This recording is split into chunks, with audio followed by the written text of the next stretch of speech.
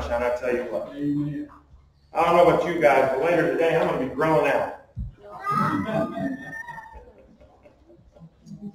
Man, I'm so blessed to be here, aren't we? Aren't we all just so blessed to be here? Can I get a big praise God? Praise God.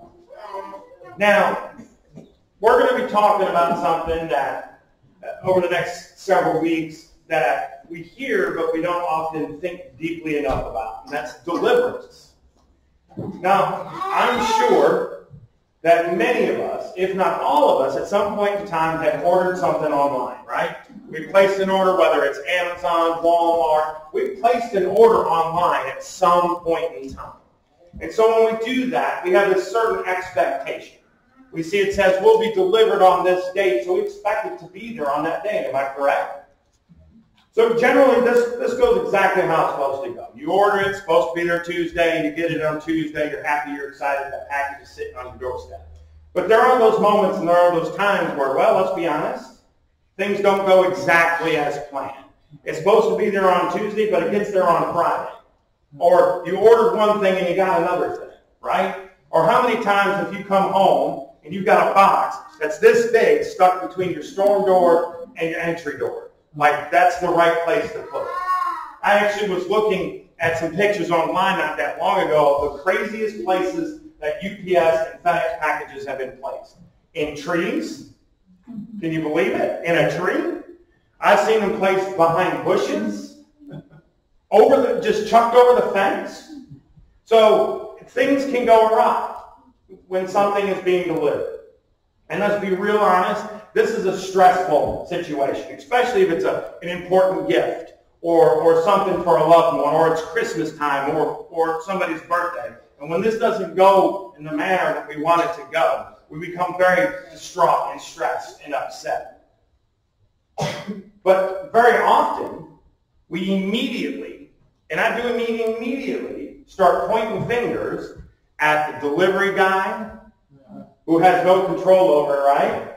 Or at the company. Very rarely do we take a look at ourselves and say, well, did I order that this way? Or did I set up a different delivery date? Did I read that delivery date correctly? Did I give them the correct information? Delivery instructions?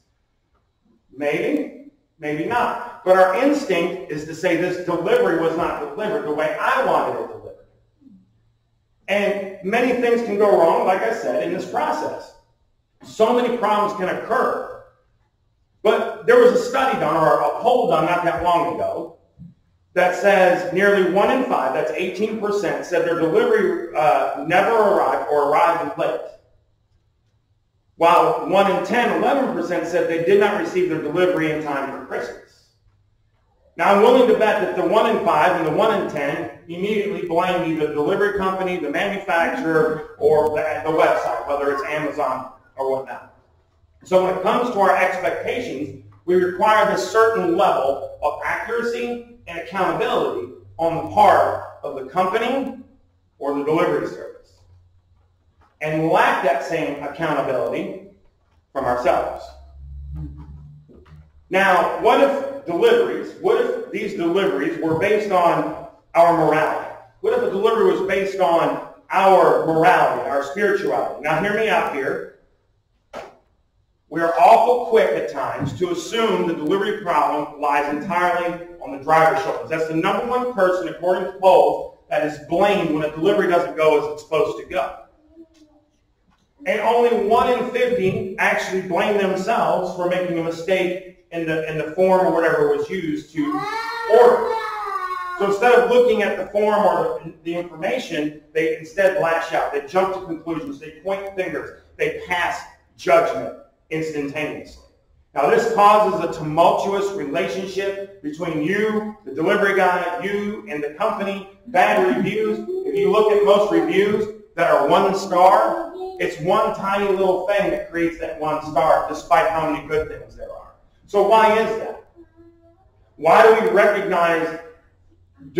not recognize our shortcomings, but everybody else's? Why don't we seek help in fixing things? Why don't we double check and triple check? There's an old carpenter's adage, measure twice, cut once. But we don't do that most of the time. We're so quick to get that order in, whether it's on our smartphone or it's on our laptop. We're just so quick to get that in. Oh, that's perfect for so-and-so. That's perfect for so-and-so. That'd make a great Christmas present. But here's the question. What if this was our relationship with God? What if we criticize God and how he delivers us in the same way we do UPS, FedEx, and Amazon? Wouldn't make a whole heck of a lot of sense, would it? The greatest delivery ever made in human history. The greatest.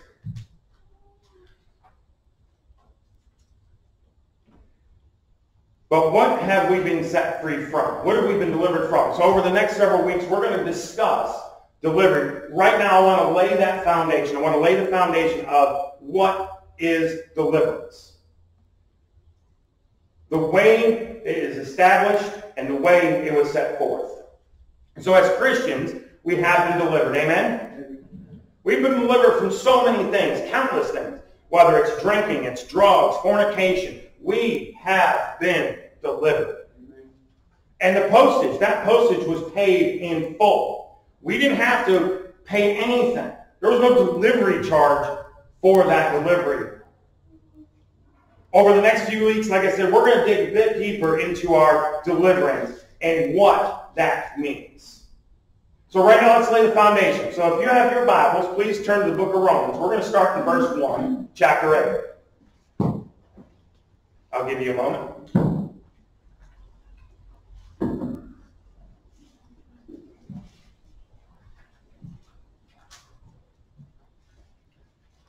Therefore, there is now no condemnation at all for those who are in Christ Jesus.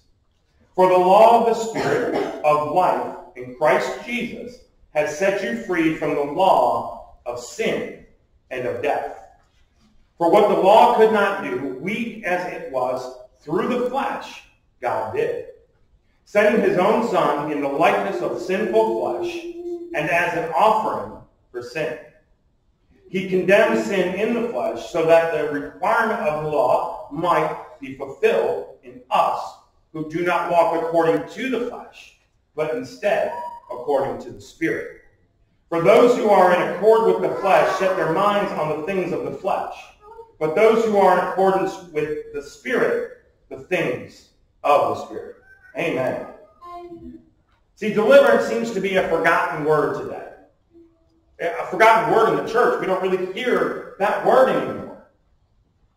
We hear plenty of other words and sayings. Sayings like, they need to pray.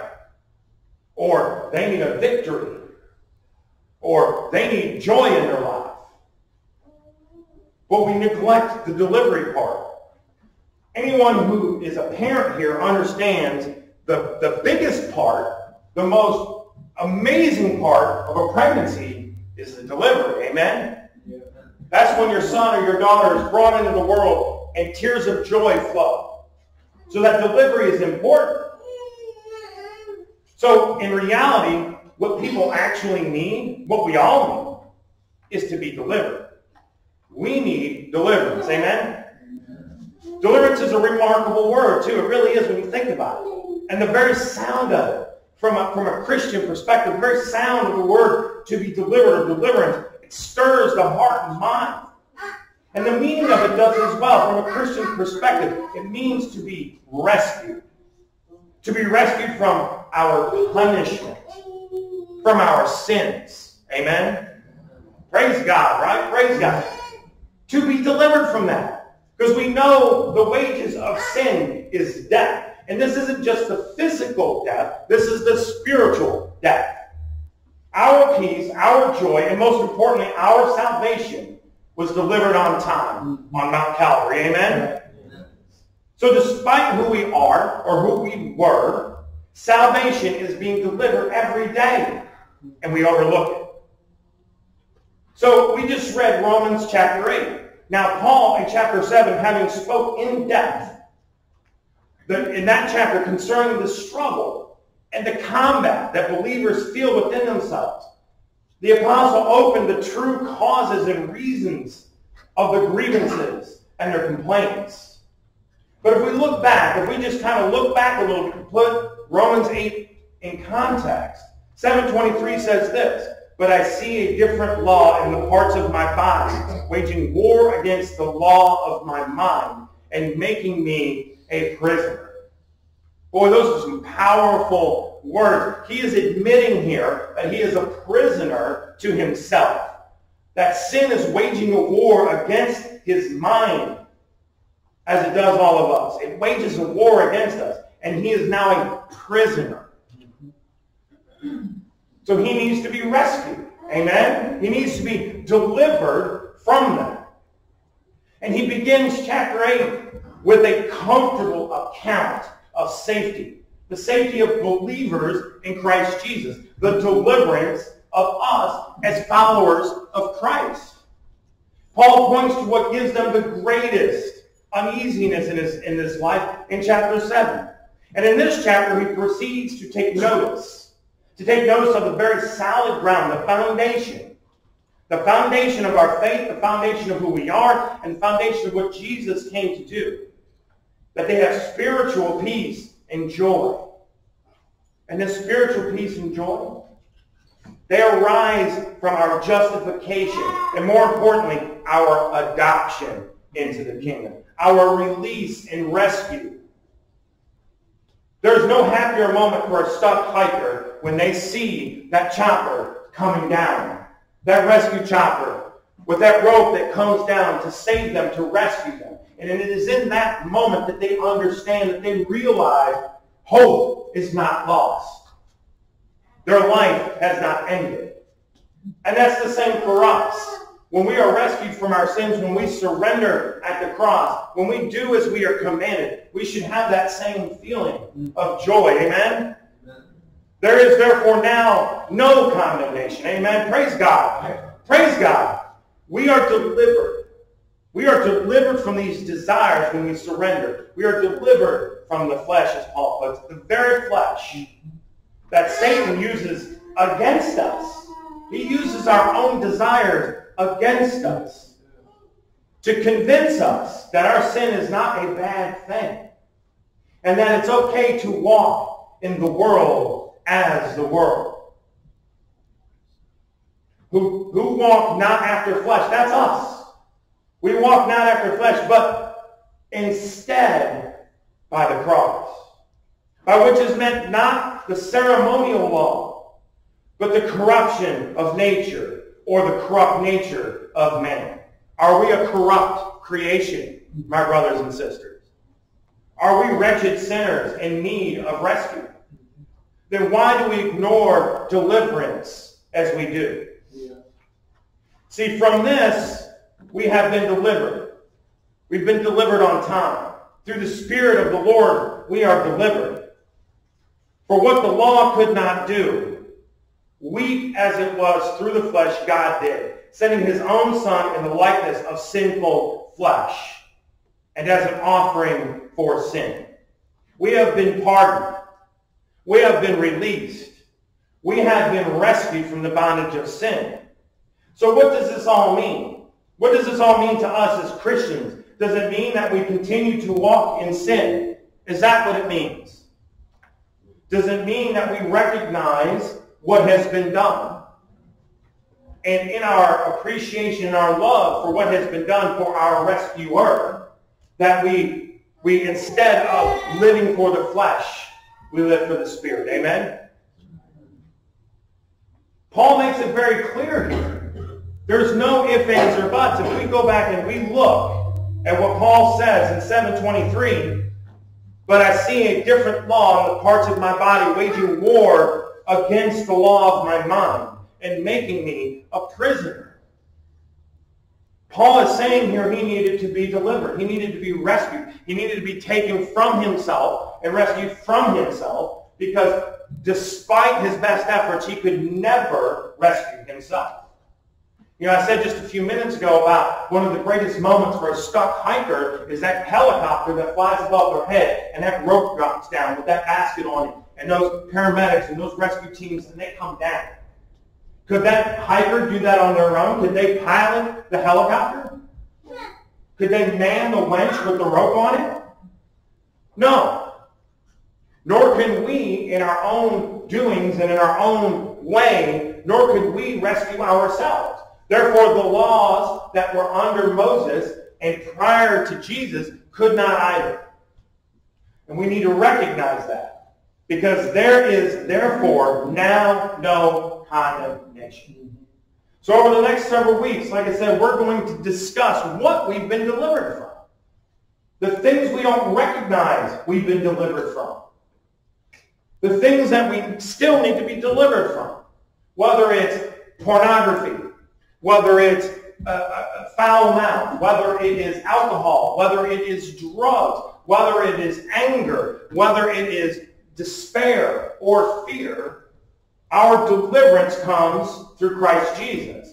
And the only way we can be delivered is to lean into Christ Jesus. Amen? So what do we do? How do we do this? How do we accept that delivery? Do we continue to do what we're doing? Or do we, as Scripture tells us, to turn away from who we were, and who we might end up being if we continue down that path? Scripture tells us we are a new creation in Christ. So some of the things that we are delivered from are part of our old selves. They are not who we are now. But yet when we give into that flesh, that war is waged upon us through Satan. We become prisoners to ourselves. We become prisoners to our sin. Is that where we want to be as Christians? Or do we want to be delivered? Do we want to feel that joy we feel when our son or daughter is born in that delivery room? I say we do. I say that we can put behind us the fornication, the drinking, the drugs. Amen? I say that we can put behind us the old thoughts, the sick thoughts, the immoral thoughts, and that we can stand up for what's just and true. Because that delivery is not just for you and I. And we forget that too. That delivery is not just for those of us that have been delivered. Because at one point in time in our lives, we too were not delivered. At one point in time in our lives, we too were slaves to immorality. At one point in time, we were the lost. At one point in time, we did not see the light, for we loved the darkness. And at this time, there are millions upon millions of people that need to be delivered. There are millions upon millions of people that are slaves to their sin. There are millions upon millions of people that surrender to the flesh every day and are miserable. They try to fill that void where Jesus resides. They try to fill that with drugs, with alcohol, with fornication, with everything but Jesus.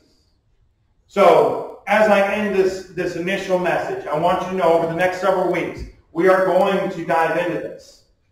And we need to utilize these tools. We need to utilize this scripture. We need to utilize the Holy Spirit within us. So that those who have not been delivered might be delivered. Amen? Amen. Let me pray. Heavenly Father, thank you for this opportunity to deliver your word. And as we go forward in this series, Father, there are so many very uncomfortable things that we're going to discuss. We recognize we've been delivered. But we fail to recognize and are so short-sighted that others need to be delivered. So, Father, I pray that you work within us, that you give us your Spirit, that you speak to us, that you strengthen us, that you encourage us, so that we may show people to that delivery room where your Son sat on a cross, Father. So, Father God, I pray these things in your Son's precious name. Amen.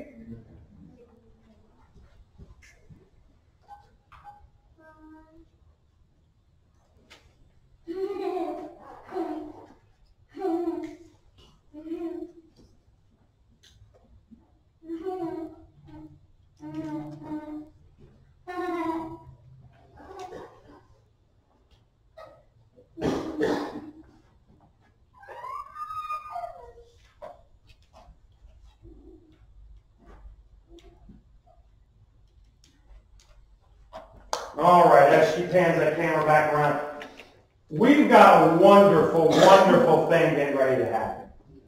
Scripture tells us that there's more rejoicing in heaven when one repentant sinner comes to Christ than 99 righteous men. Amen? Amen. So right now I'm going to call up Mike and Sheila. They'll step up here with me. And while they step up, I want everybody to bow their heads and say a quick silent prayer as he steps into baptism.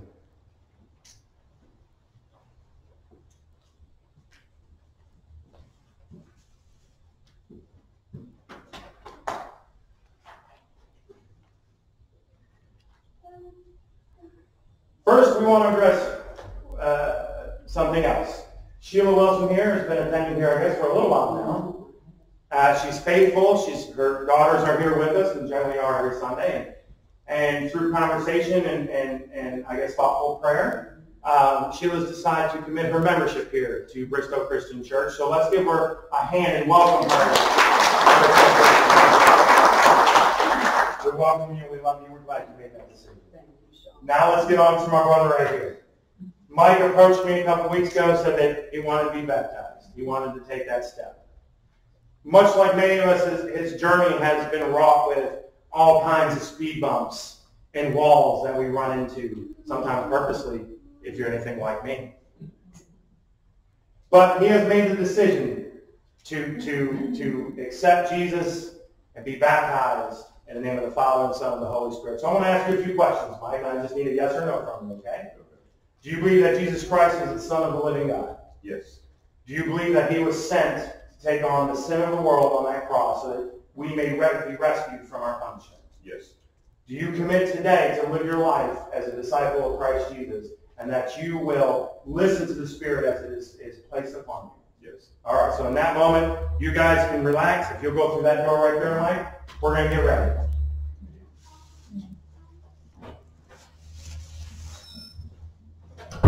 Get your hymnals and play at 3:30, please. First and last verse.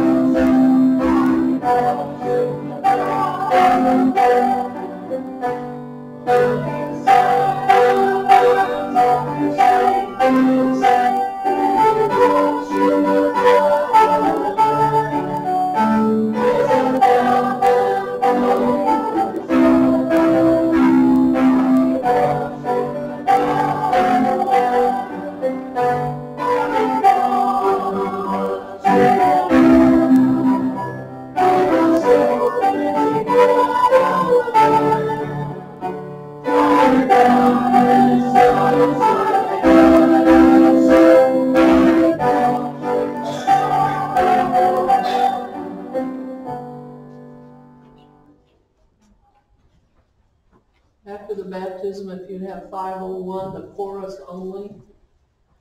Ready?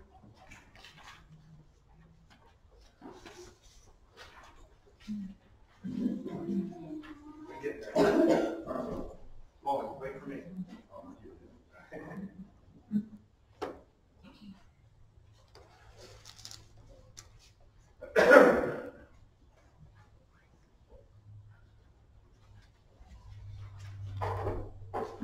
Be careful. Yeah, this is cold. Woo! Well, that'll wake you up in the morning, huh? I'm going to get to your other side. You want to take your watch off before we do this? Don't want to ruin your watch here, brother. All right, brother. This is the moment. You ready? So, I want you to stand like this. I want you to hold your nose. All right. And with the other hand, I want you to hold on my arm. There you go. Ready? I I believe in the name of the Father, the Son, and the Holy Spirit. I told you, you were bigger than me. Let's give one applause.